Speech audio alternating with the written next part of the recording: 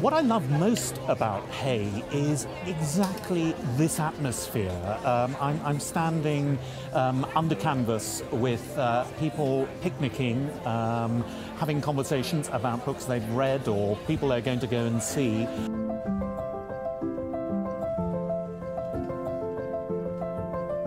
The whole atmosphere is this wonderful sense of relaxation and inquiry. People are here to learn things, to discuss things. So I once walked to Hay and I made my own pilgrimage to this place, and it's a place where pilgrimages have happened for centuries.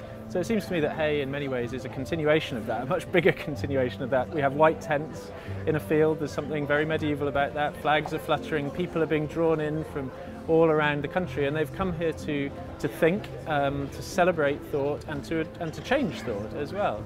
And I'm here talking in part about climate breakdown, about the ways in which we've accelerated deep time, so it's now rising up to the surface. And it's exciting to me to be doing that thinking surrounded by ancient sandstone and new ideas.